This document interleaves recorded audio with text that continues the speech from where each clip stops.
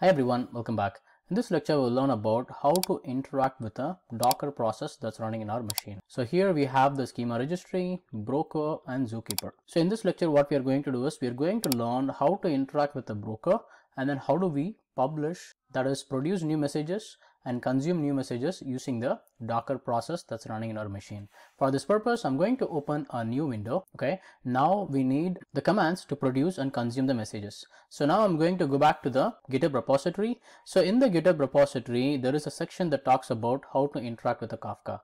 So which is interacting with Kafka, and you need to run these following commands one by one to produce and consume the messages. But I'll explain through the commands one by one. So the very first step that we are doing here is that we are executing the docker exec and then passing the -it flag broker bash. What this is going to allow you to do is that it's going to allow you to log in into the running broker container. So once you log in into the broker container, you have the ability to use the Kafka console producer command, and then you pass the broker list, and then you pass in the topic. So what this is going to do is that this is going to allow you to produce messages. If the topic is not there, it's going to automatically create the topic also for you. I hope the explanation is clear. Now let's go ahead and start publishing the messages. So let's copy this command.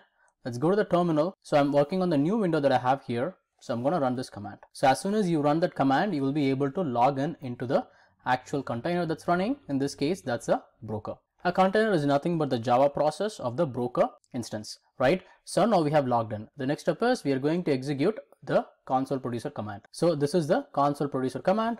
Copy this one and then put it over here and then press enter. So this should give you a arrow here. This is a clear signal that we will be able to produce new messages.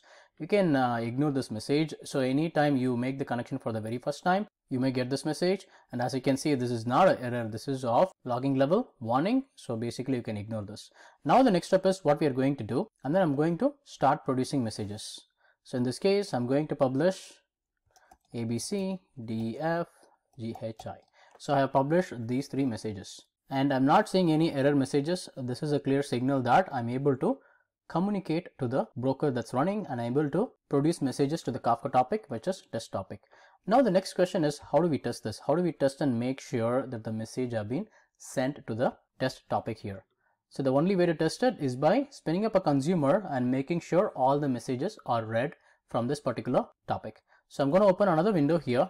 There you go. And in this window, we're going to follow the commands that's given in the GitHub and then spin up a consumer. So I'm going to go back to the Chrome, and in here we are going to run the same command, because ultimately the console consumer is going to be run inside the broker container. So let's run this command.